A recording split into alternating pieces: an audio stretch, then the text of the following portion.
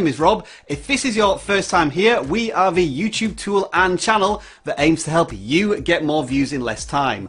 Our tool is of course free to download, a link is in the description, and while you're at it, subscribe to our channel and click on the notification bell to make sure you don't miss any of our content. And as by way of an introduction, that's our very first tip. Appeal directly to your audience for a subscription. Now there is a school of thought that suggests asking for subscribers may sound a little desperate, cheesy, but it's simply a part of the YouTube fabric. People ask you to smash that like button to improve the YouTube algorithm and engagement rates. Now we're simply asking you to subscribe to our channel for two reasons.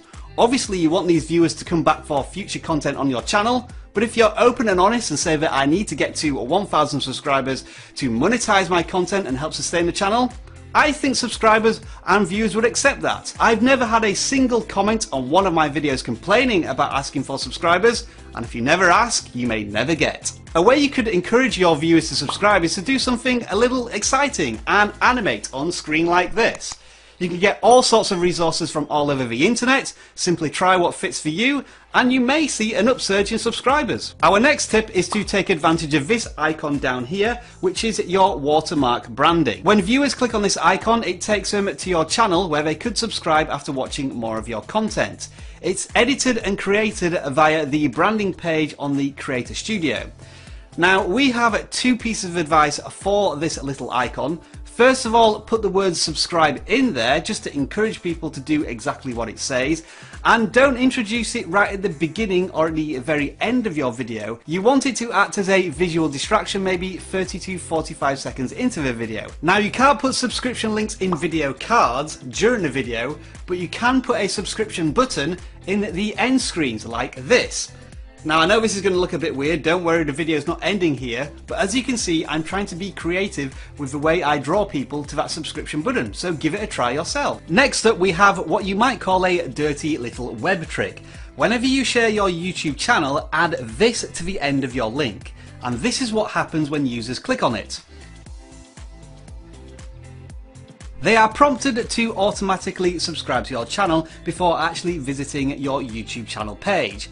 As I say, it's a little dirty, you might annoy some users who get this pop-up and then click off your page, but I bet the majority of them will be happily cancelling and looking at your channel or subscribing outright. Another way to directly appeal to your audience for a subscription is to write a comment and then pin it to your videos. When you do this, that pinned comment appears at the top of the comments list. Now again, I feel as if honesty is the best policy. Be open and transparent. Tell your audience why you're pinning these comments, why you're asking for subscriptions. Maybe it's because you want to invest the money you earn back into the channel with new equipment or products.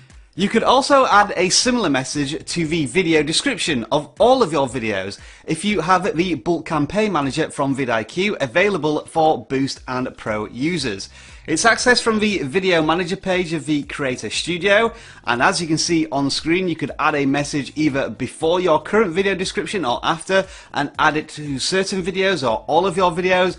All of this is explained in a lot more detail in our dedicated video, so check it out. Another thing you can do is reach out to an entirely new audience by adding value to other channels. That might be watching their content and posting awesome comments that either get pinned or liked by the channel creator and create a conversation. When people get involved in those conversations, they're going to think, this video creator perhaps has a value on their own channel, visit your stuff and perhaps subscribe to your channel. So think of it on a wider scale beyond just your current audience. Try and attract a new audience who may really enjoy your content and subscribe. As an example, we get all sorts of awesome comments from you on our videos, and I'm sure many other video creators are reading those comments, agreeing or disagreeing, generating a conversation, perhaps visiting your channels and subscribing.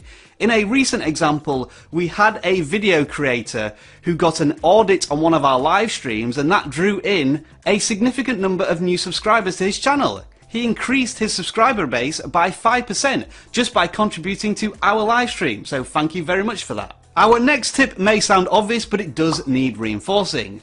Post new content on a regular basis. For some viewers, it may only take one video to convince them to subscribe to your channel, but for others, they may watch a video, enjoy it, but they don't subscribe.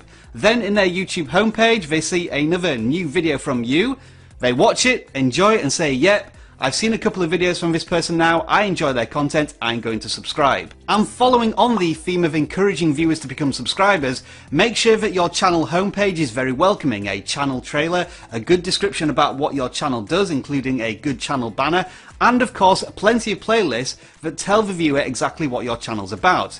In fact, when you're sharing videos, share the playlist video link. That means that when a viewer is watching your video, they're within your playlist environment, they may see more videos that they like from your channel and eventually subscribe. So those are 10 tips to help you get up to 1,000 subscribers. So why hasn't this video ended just yet? Well, we have an 11th tip, a controversial one. We're not even sure we should suggest this, but everybody else is going to do it, so you might as well know what it's about. Psst. Sub for sub. We can't avoid this subject. Now that YouTubers need to get up to 1,000 subscribers, there's almost a legitimate reason for YouTubers to post sub for sub. They're actually helping out each other to get to a numerical value in order to satisfy YouTube's needs. But this comes with a lot of caveats. If you do sub for sub, there's a very small chance that you're actually going to get any valuable watch time from those subscribers. And if there's a lot of sub for sub going on from channels that have no intention of actually producing any decent content, or indeed any content whatsoever, they might be gaming the YouTube system, those channels could get deleted by YouTube and then you lose a slew of subscribers. The main thing you should be doing is spreading a message of value that convinces viewers to become subscribers, and not through some simple transaction to get to a target. And as a final note on the subject of sub for sub, if you do follow YouTube by the book, it breaks their terms of service and you could receive a strike on your channel. So you have been warned. And that's it for this video. I hope you found it enjoyable, informative and useful. If you did, smash that like button up our YouTube algorithm. And of course, if you want more content just like this, subscribe to vidIQ. You see, it's easy. Enjoy the rest of your video making day. Bye for now.